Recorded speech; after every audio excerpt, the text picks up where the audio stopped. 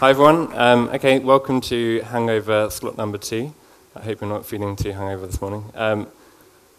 My name is Oliver Ash. You can find me on Twitter at this username. And today I'm going to be talking about how I built an offline page for theguardian.com. I work at The Guardian. Previously, I worked on the content management system, which is a web application you can see here. This is called Composer. If you want to hear more about that, you can come talk to me later. But essentially, this is the tool that all the journalists use to publish content to the web and also print. And now I work on the website. So if you haven't been to theguardian.com, this is what it looks like. I'm going to begin by comparing web and native and how these two different platforms compare when it comes to performance. In a native app, when you open it, it will download some content and cache it. So the next time you open it and you're offline, well, you just see the stale content. This is a Guardian app. I'm offline, but I can still see the homepage. I can actually navigate into content and I can still read it. The same thing, if the server is down, I'll see the stale content. If I have a poor connection, then I'll see the stale content whilst we try to get the new content. That might take a long time, but at least I'm seeing something in the meantime. And if I have a good connection, then I'll briefly see the stale content, and then I'll see the new content once it arrives. We all know this because we all use native apps every day. But on the web, well, if you're offline, you don't really get anything. If I try to go to theguardian.com and I'm offline, I just get this Chrome offline page. Little known fact, there is a game you can play if you tap on the dinosaur. It's quite fun. I'm not very good at it, though. If the server's down, again, I just get this page. It's not very useful. If I have a poor connection, then you're going to be, if you try to load theguardian.com at any website, you're going to be staring at a white screen until the content arrives. And if you have a good connection, then finally we have the happy path. You see the new content.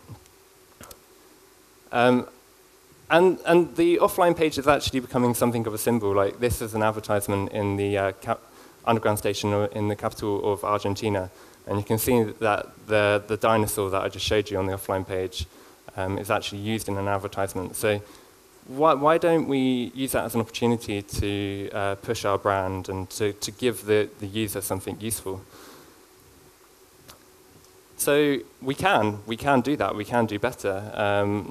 And as a start at theguardian.com, we built an offline page. So if I'm on a HTTPS page on The Guardian and I go offline, when I refresh that page, I'll see the offline page. And it has a crossword you can play. But I'm not very good at crosswords, so have a go there. If you want to try it out, we have limited it to the /info/developer blog section, and that's because of browser bugs, which I will explain later.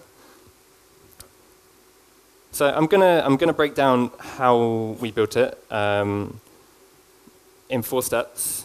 The first step is introducing service workers. Before I go into that, though, I just want to emphasize that this is something that I was able to build in less than a day. I think mid-2015, Jake came into the Guardian office to talk about service workers, and I thought, okay, I'm going to use this as an opportunity to try and learn and to build something. And I was able to build what you just saw in less than a day. I did have to do some polishing to get it into production, but that was no more than a few hours. So everything you see here, you can learn. I want to inspire you to go ahead and play with these technologies yourself. So what is a service worker? Well, I don't know if this needs an introduction, really, but I'm going to do an introduction. But Chrome Dev Summit last year, I think someone counted how many times the word service workers was used, and they counted 66.5. I actually think that's probably a guess, and I think it was probably mentioned more than 100 times, but there we go. And of course, if you didn't know what service workers were, then you probably discovered yesterday that actually it's just a cake, and you can eat service workers. So a service worker is a script that runs in the background, and it's useful for features that require no user interaction. So that might be listening to a push event, and you might want to show a notification when you receive a push event. Or it might be intercepting and handling network requests, which is something that we'll be using specifically for the offline page, as I'll show you. And in the future, it will be used for other things, like background sync, if you have some data that you want to update periodically, or alarms, if you want to show a reminder at a specific time to a user. And also maybe geofencing, so when you enter a geographical perimeter, you want to perform some action. All of these things, the service worker is a perfect place to have those features. And it's also a progressive enhancement, because if you don't have service worker, then your website just works as it was before. Two things to note: it's HTTPS only, and it's supported in Chrome, Opera, and Firefox at the moment, but maybe Safari next decade. We'll see. And for the observant among you, you may realize that actually the Guardian isn't on HTTPS. But we are migrating. We're actually migrating pay section by section. These are the ones that you can go to today, and they are HTTPS. And if you go to any of these pages, you'll get our service worker. And if you want to learn more about how the migration is going, come and talk to me afterwards. But I think we've essentially ruled out as advertising as a problem. So we've almost got the green light to go fully HTTPS. So creating and registering a service worker, just imagine we create an empty file called serviceworker.js. And on a HTML page, we're going to have a script that tells the browser we want to register it. We have a service worker registered now, but nothing is really happening. The request is just going straight from the page to the server and back. If you want to see your service worker, you can actually use the DevTools to see that. If you go into the resources panel and open service worker down the left-hand side. Likewise, in Chrome, if you go to about debugging hash workers, you can see your service worker there as well. So we have a service worker, but it's not doing anything. What we need to do is we need to download some resources ahead of time to show to the user when they're offline. We want to prime the cache. Service worker has something called the install event, which is the perfect opportunity to do this. So I don't have too much code today, but this is just to show you how you prime the cache. In the install event, we just run a function called update cache, and that opens a new cache, and it adds 3 different assets to the cache. The offline page, which is the HTML, some CSS, which we need for the offline page to work, and some JavaScript. And we're going to version the cache, because as we see later, we want to know when the user has an old version, and then we want to update it. But you'll see that later. And in our case, as you saw, the offline page has a crossword. That's actually built as a React application, and that's all contained within the JavaScript that we're caching here. So now we have a service worker and a cache, but we're not doing anything still. The offline page doesn't work yet. Requests are just going straight to the server and back. So the next thing we need to do is we need to handle requests with something called the fetch event. The fetch event lets you intercept requests and handle them programmatically. So the default is just for the browser to make the request to the network. And in the code here, which I've just added to the bottom of the code that you saw previously, I'm just doing what the browser would doing anyway. So I'm not doing anything different here. But what you could do is you could fetch from the cache instead, or you could construct a response programmatically. So now our service worker is actually doing something. The requests are actually going through the service worker to the server and back. But we still don't have the offline page working, so let's move on. Just to give you an idea of the flexibility you have in a service worker, it is very, very programmatic. So you can actually construct your own response. As you can see here, I have a string of HTML, and I could just construct a response from that string and respond with that. And that, to the browser, is a perfectly valid response. So you have a lot of control. So in order to use the fetch event to serve the offline page, I need to break this down into two parts, because we have two different types of content. We have HTML, which is mutable. So theguardian.com is some HTML, and it changes every time someone adds new content to it. The offline page will also change every time we make a change to it, or the crossword updates. Whereas we have immutable assets like our CSS and JavaScript. Once we deploy those, they are on the internet forever. And if you request that URL, it will always return the same content. So we have different cache strategies for these different types of requests. So and we need to handle them separately. For HTML, when you're offline and you make a request for some HTML, that's the time when we want to show the offline page. So what we'll do is, what we want to do is we want to go to the network first, because if you are online, we don't want to show the offline page. But if there is an error when we try to go to the network, then we'll fall back to the cache. And this is a pattern known as network first, then cache. This is the same fetch event you saw earlier. The only change I've made here is I've guarded the response. I'm only handling HTML requests. And the way I do that is by looking at the request headers. So the request accept header tells me whether or not the browser accepts HTML. And I'll only handle the request if the browser does accept HTML.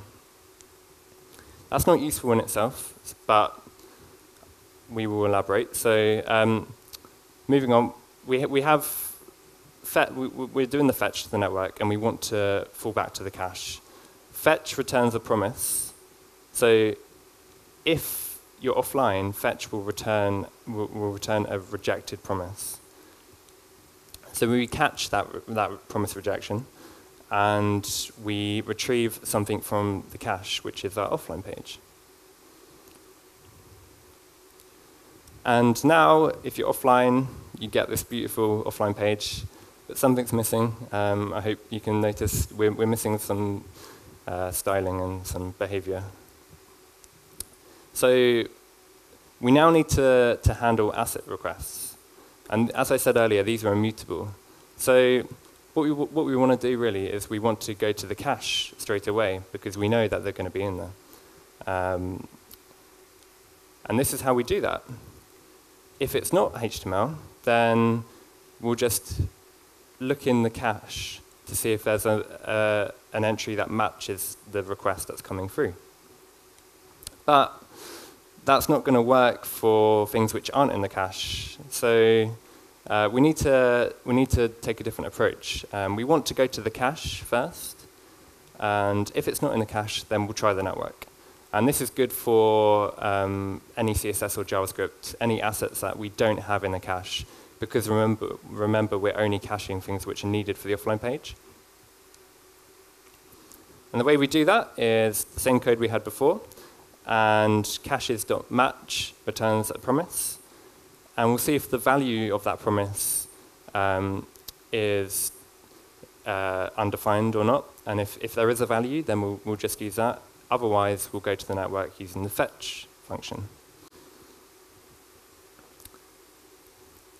The final part to talk about is updating the crosswords. So we publish new crosswords every day. We have an avid user base, and it would be great if the offline page contained the latest crossword. And how would you do this? Well, Well, the way we're currently doing it is in the global scope of our service worker, we're seeing if the cache is updated or not. And we know that by looking at the cache name that we defined earlier. As I said earlier, we version the cache. So if there isn't a version that matches today's date, then we know it's not up to date. And if it's not up to date, then we'll run the same function that we ran in the install event, the update cache function. And then once that finishes, we can safely delete the old caches. In the future, we might want to use the background sync API for this instead. It's a bit of a hack doing it here. And actually, the reason this works is because the browser closes the service worker to save on memory, and then it will boot it up again when you visit that page again. So this code in the global scope actually gets a chance to run quite frequently. So there we go. We have an offline page. Everything works. Next, I want to talk about what we might use Service Worker for in the future on theguardian.com. The offline page right now is a little bit insignificant because of our HTTPS migration is still ongoing, and also browser support. But it will increase in significance. You can imagine a year from now when browser support is really good and we're on HTTPS, loads of people will see the offline page. So we would like to extend it, maybe do what native apps do, show the stale content, or download content ahead of time and show the user personalized content for them, because we know what you've been reading recently. And we also have a feature called Save for Later. We could use that as an action that states, I want to read this offline. We could also go fully offline first. And offline first, what does that mean? It means when I request the HTML, I get a response instantly with just a shell of the page. And that's coming from the cache via the service worker. That improves the experience quite significantly for users with poor connections. As we saw earlier when we compared native and web, if you have a poor connection, you open a website, you're just going to be staring at a white screen. So service workers allows you to avoid that situation and give a much better experience. And yeah, we could show stale content whilst fetching new content as well. So I created a very hacky demo to demonstrate what I meant by that. This is kind of how many content websites work today. You tap on a link, and then nothing happens for 5–10 seconds, depending on your network connection. And then finally, the new content downloads, and it flashes, and it appears on screen. But you're not really giving the user any feedback. It would be much better if, when I tap on that link, I get feedback straight away to say, okay, something is happening, something's loading, and then when the new content arrives, it just appears. And that is what we mean by a shell architecture. I also want to mention some problems and caveats that I had when I was working on this. Mentioned earlier that there were browser bugs. There's a weird bug in Chrome where any redirect from HTTP to HTTPS would result in a view of the offline page, even if you weren't offline. And we also had a weird bug in Firefox where cookies were dropped, which meant that there was odd behavior, like users on HTTPS sections couldn't use commenting for some reason. But we worked around those, and they weren't too severe. And it's been good to push and identify those bugs. I think they've all been fixed now. And another problem we had was interleaving of versions in the CDN cache. And I want to explain what I mean by that, because I think other people might have this problem when they try to cache things in a service worker. So we have a service worker, and that caches, I've simplified the example here, that just caches two things. It caches the offline page, which is some HTML, and it caches some CSS. And that offline page, when you try to run it, it will try to load that CSS. And if we looked at how things were cached in our CDN, when you request the service worker for the first time, okay, the CDN is going to cache that. We say it's going to cache it for 60 seconds. When you request the offline page for the first time, the CDN will cache that as well for 60 seconds. And the same with the CSS, but because the CSS is an immutable thing, we can cache that for much longer. But at some point in time, we do a deploy, and someone changes the service worker. And when someone makes a request for that, the CDN will cache the new version if the old version has fallen out of the cache. And that leads to a situation like this, where you have the new version of the service worker, which is telling the browser to cache the old version of the offline page, because the CDN still has that version, and the new version of the CSS. And of course, when you try to run the offline page, because you're getting the old version, the CSS just won't work, because it will be trying to load the version 1 instead of version 2.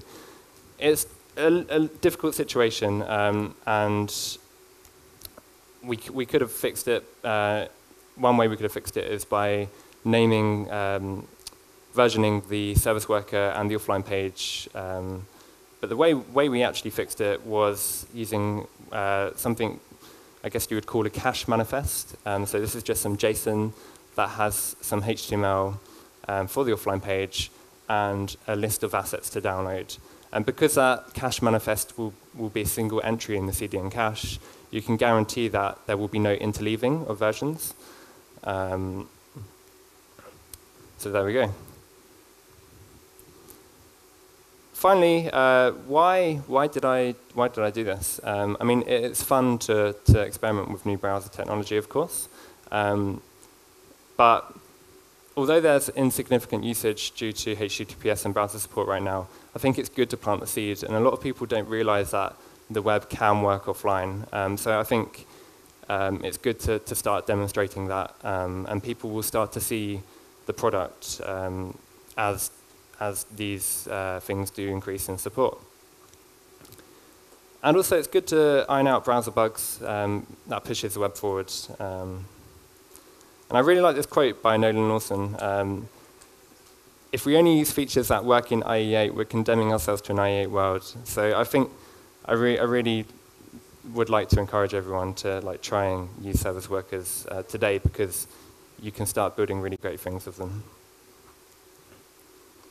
So in conclusion, service workers allows us to progressively enhance the experience for users who are offline, but also users with poor connections.